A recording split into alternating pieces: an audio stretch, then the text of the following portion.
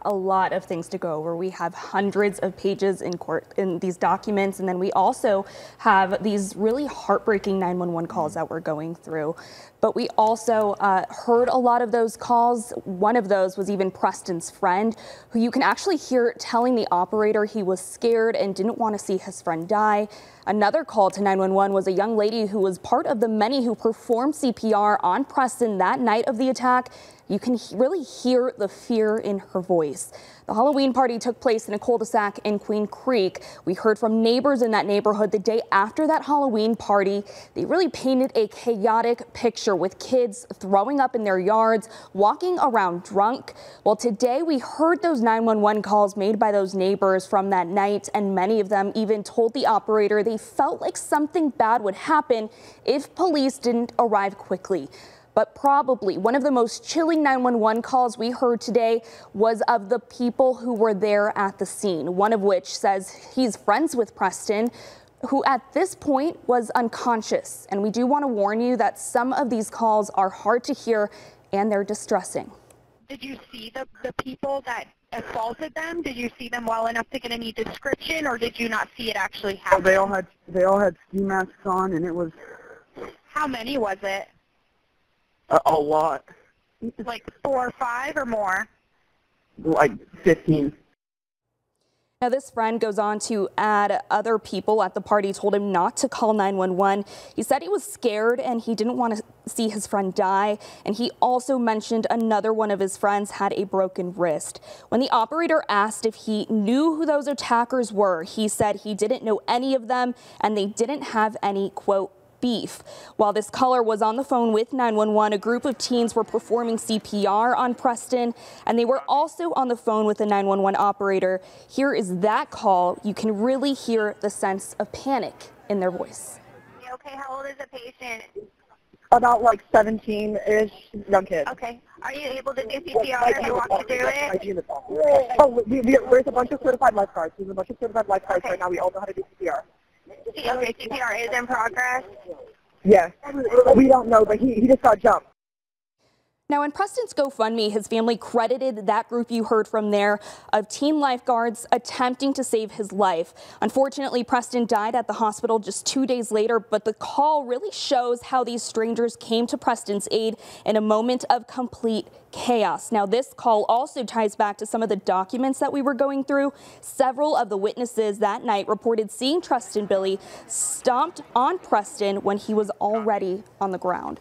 So obviously a lot still that we're learning in this case, and still a lot more to go through. That's something that we're continuing to do. We've divvied up the court records because there are so many different police reports, and it can be everything from like a tipster called in and said that they recognized the Tesla that law enforcement was asking for. But I saw one, and this was days after Preston was beat down, where they identified goon number 1, goon number 2, sending messages with other teenagers, and they said, they know who you guys are. And he says, stomped a buddy out, no big deal, or something. Talks about him having a gun. They're threatening these other kids to keep quiet. So it's really kind of troubling, but a lot of detail that's coming out, naming names, showing photos and videos with timestamps immediately after the attack. Now, you've been talking to the different police chiefs about this in the East Valley. What about the section that came out today? Is this new, the fact that they were telling these 911 dispatchers that something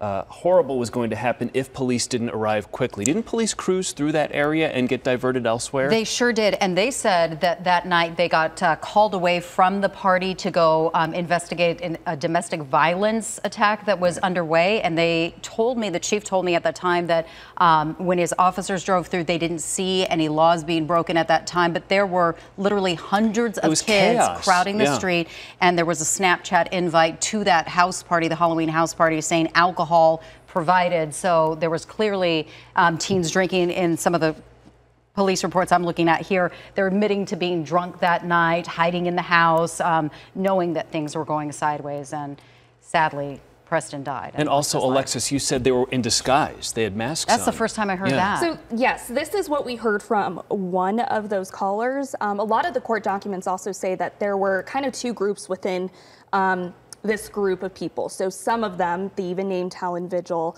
he was wearing normal clothes, they said. He was wearing a black shirt, he was not dressed up. He told his friends that he was going to a Halloween party, he would not be dressed up. But then we hear of Preston Billy, who he met at that party, and we're being told that he was wearing a suit that night. So that might have been part of his costume. So there's a lot of just different things that people are saying that we're now finally being able to piece together. So this really is a convoluted web right now, from all the court documents, the 911 calls, to what we're hearing from witnesses.